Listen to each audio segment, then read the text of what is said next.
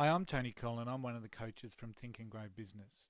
I've just come back from a trip to the United States of America, partly business, mostly holiday.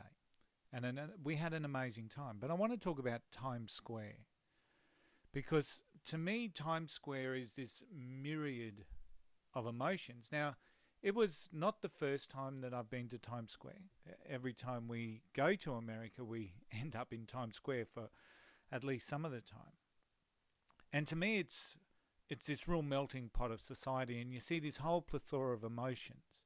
You see those people that are there for the first time, and they're really excited, and you can see that in their eyes, and they're beaming, and they're just mesmerized by the magic of what Times Square is. But you also see the other ranges of emotions. You see frustration.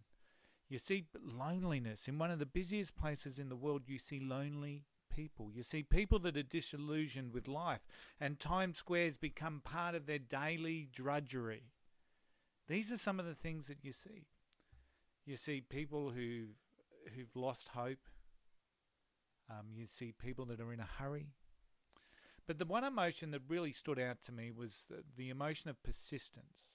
Because when you're in Times Square, you are bombarded by messages. There's the obvious neon lighting. There's messages being portrayed everywhere, and you've got these promoters on the street, these touters that are, whether they're selling a Broadway show or a bus tour of New York, they're just out there and they're in your face and they're giving stuff everywhere. And the power of persistence is what I saw with them, because as we get bombarded with messages, we start to tune out and we start to ignore what's happening around us. So most of these touters or most of these promoters or most of these sellers or roadside vendors were basically ignored. Now, I don't know about you, but when your message is being ignored, it's really hard to maintain enthusiasm. But I'm guessing that, and obviously they're commission based, so there is a need for them to continue to show enthusiasm and continue to deliver the messages that they deliver. And I'm guessing that maybe their success rate is about 2 in 100, maybe 2 in 100 people might take the brochure that they're offering, or that's being thrust into them. So 2% success rate. But can I tell you, 2% success rate is better than 0% success rate. And maybe others might have given up after being ignored by so many.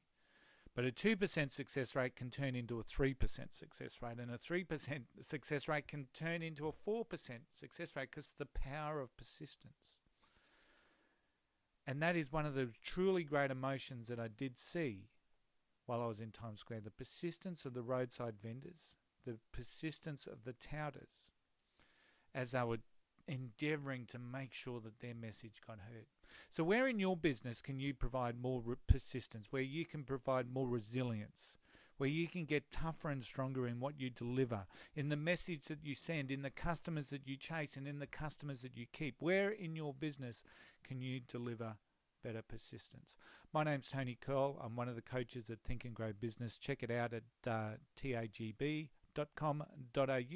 I look forward to talking to you again real soon.